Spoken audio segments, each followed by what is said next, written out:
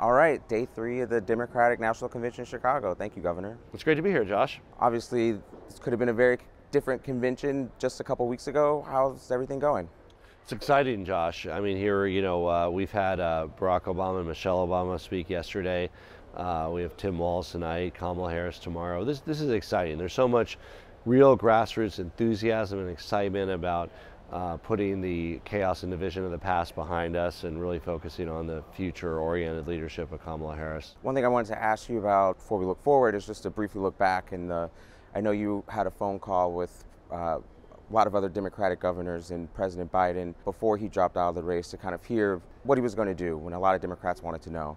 Did you get a sense in that call that he might get to a place where he would drop out? Well, look, I'm thrilled that he made the decision he did. That's an intense and personal process. Nobody gets to make that decision for Joe Biden. And I'm sure he took into account not only what he heard from me and the other governors, but what he heard from so many of his friends and allies over the years. He thought about it long and hard, and he made the right decision for the country. And you saw the love the people here in Chicago have for Joe Biden. I mean, a 4-minute standing ovation, absolutely incredible, and really celebrating his legacy on the first night of the DNC. Because it takes so much time to address housing affordability, how can Democrats and Kamala Harris really let voters know that they care about this issue and are trying to work to address it? Well, there's two aspects to housing affordability. One, and I was thrilled to see Kamala Harris really come forward with a plan to remove barriers and red tape around housing permitting. We've been pursuing the same policies in Colorado, trying to allow more development by right and reducing costs and getting government out of the way of increasing the housing supply. The other piece, that the way people experience housing costs is really dependent on the mortgage rate and what their mortgage is. So lowering interest rates is key. So sound monetary policy, sound fiscal policy.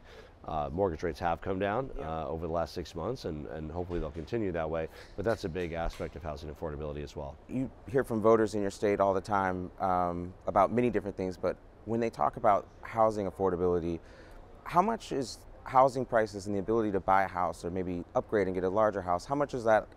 Do you hear voters express their views of the economy through the housing market? Do you ever see it's through costs, right? So yes, housing is the single biggest cost that people have, whether it's mortgage or rent. It's the single biggest. After that, you have health care, you might have car and automobile costs, you have groceries, but on nearly every American's budget, their mortgage or rent is the single biggest line item. So of course people are attuned to that. The price of the home, the nominal price of the home is important. Is it $600,000? Is it $800,000? Is it $400,000? Right. But the mortgage interest rate is also important on what your monthly payments are. Right. And it just takes so long to really address those things.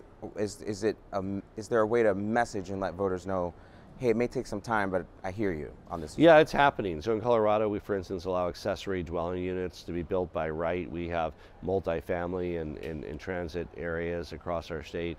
So these changes are happening, and I think even building into the market the expectation that the new housing is on the way has an immediate impact in making housing more affordable. Another big issue for voters is immigration. I'm curious, have you assessed the effectiveness of President Biden's executive order? Are you able to tell a difference in your state, for example? Well, we had like many states, we have a workforce shortage. There's more job openings than there are unemployed people. So I've been a big proponent of him using his authority to give temporary protected status, TPS, to Venezuelans so that they can work while they're waiting for their asylum claims. And we have many Venezuelans that are already part of our workforce in Colorado, filling critical jobs. And of course, we want to better align the needs of the private sector with the desire of people to come here legally and work legally. And so we need more, in our case in Colorado, seasonal work permits, agriculture, ski industry, 2 important drivers in Colorado. We'd love to have increased numbers. And of course, people that want to make America their forever home and have a skill that we need in the economy as well. Of course, at the same time, we've got to lock down the border, and Democrats have been strong on border security. And frankly, there was a bipartisan border security moving through Congress till Donald Trump tanked it because he seems to want to keep the border insecure for his own political purposes. Is there anything Kamala Harris could do maybe different than how President Biden has either governed on the border or messaged on the border? Is there, if you were to play political consultant, I guess, what would your advice be to the new Well, the issue of Democratic immigration, standard there? I think, Democrats have always been at the table for comprehensive immigration reform, starting with border security. But I think the key lesson is we should take what we can get done. If there's bits and pieces that we can do and can get through Congress that have Republican and Democratic support, border security, addressing seasonal work permits, EB-5 investor visas I've been a big fan of. There's a number of different categories. And, rather than all or nothing, which has unfortunately led to nothing for decades, let's see what we can agree on. And let's get some important work done to secure the border and make our country more competitive. Another topic I wanted to ask you about was the war in Gaza. We've heard both sides of it here at the convention.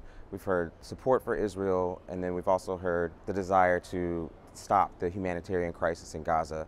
How do you think the party is doing in striking that balance? Well, look, I'd like to see nothing more, and I think the American people and most Israelis would want to see nothing more than a release of the hostages and a ceasefire. So, of course, we care about the broader resolution of the conflict, a two-state solution, the challenges that we have ahead with both Hezbollah as well as future governance for the Gaza Strip.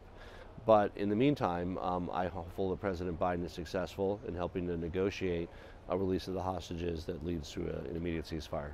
Final question, just do the vibes feel good? Does it feel like People are excited, right? I mean, look, we're having a brat convention. There's some anxiety there because we know that this thing is close, but there's a great desire from the people who are assembled here to go back to their states and hit the ground, door to door, on the phones, doing the nuts and bolts of politics that will help make sure that we win in November. Thank you very much. Appreciate it.